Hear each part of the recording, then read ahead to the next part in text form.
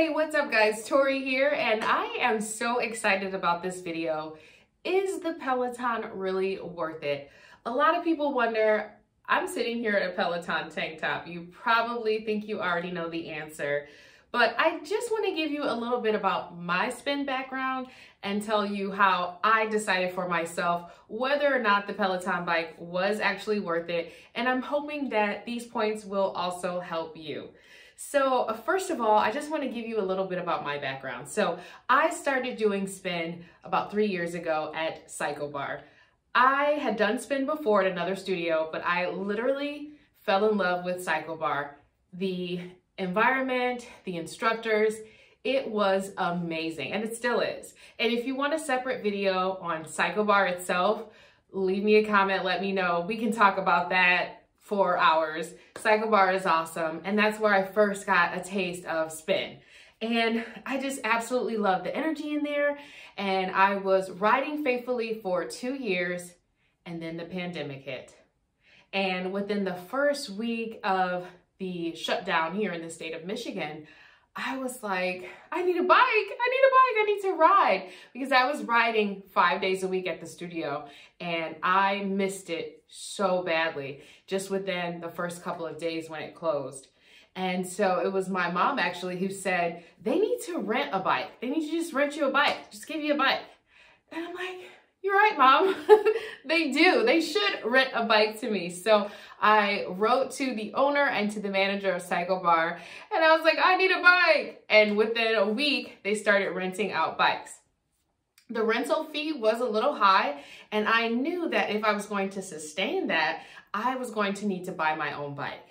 Now, this was around, again, March 2020, and I was thinking that the pandemic was just going to be, maybe 3 to 6 months. So my friends and I did some research, and we went ahead and purchased the Sunny Fitness Pro 2. We didn't want to spend all the money on a Peloton bike at that time and then turn around and be right back at our studio. So we were doing a mix of virtual classes with CycleBar and also using the Peloton app.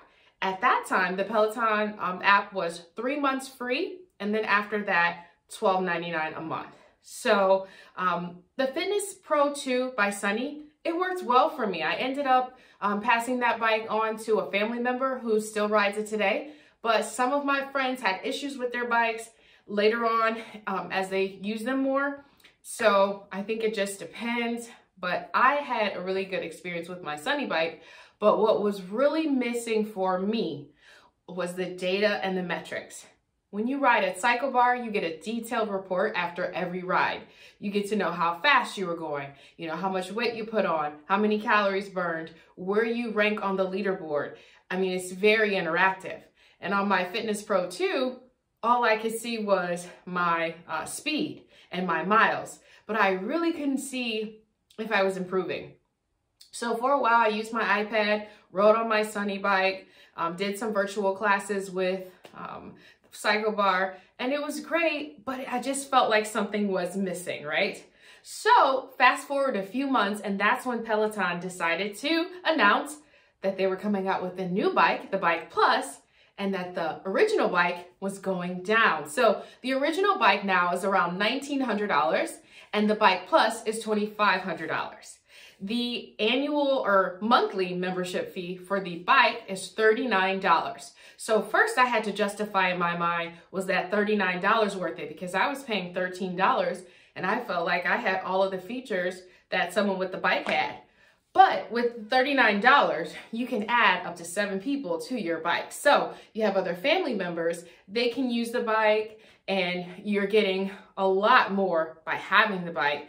So that's how I could justify the $39, but I still had to decide about that price tag. So I went into the local Peloton studio in Troy. Shout out to Steve, my salesman, he's amazing. And we looked at the Bike Plus and the features, and I looked at the bike and I knew what I needed. And I decided I wanted just the original bike at $1,900, the weights and the mat as well. Now, the other thing for me, of course, with Peloton, you can finance the bike. So you can pay a monthly payment over 5 years along with your membership fee. And you can pay that, and it's I don't know, I think you could pay under $100 a month. And so when you compare that to what you're paying at your studio, you can really justify it. But I didn't want to pay a monthly fee for the bike and the membership fee because in my mind, I felt like I could just be at a studio if I was going to do that. I had done the math, and going to Cycle Bar after 2 years, it would have paid for the bike. So I decided to buy the bike outright and only pay the monthly membership fee. And that has made it totally worth it to me. I love the bike. I love the metrics, the instructors, how interactive they are on and off the bike. They interact with you on social media. They're very responsive. Even if you don't get a shout out on the ride, they definitely try to show you love and build that sense of community. And I love riding with friends. So my friends and I, we ride on Zoom together because that was another reason I was kind of going back and forth about whether or not I wanted the bike, because I do like the sense of community that comes from riding in person, from being part of a group, that energy that it's really difficult to replicate when you're at home by yourself. So having that group on Zoom has made the Peloton bike totally worth it, in my opinion. It's smooth. We can adjust it so that both myself and my husband can ride. I actually already had the SPD shoes from TM, so I did swap out my pedals. I do a dual pedal, so one side is SPD. When my husband wants to ride, the other side is slide in, and it's been great. I have absolutely no regrets. I'm coming up on 500 rides as of this video, and I've got my eye on that treadmill coming out in the spring. So is the Peloton really worth it? Well, here's some things to consider. How often are you going to ride? What are you looking to get out of your ride? Do you care about being part of something, or is it just for you personally and you don't really care about community?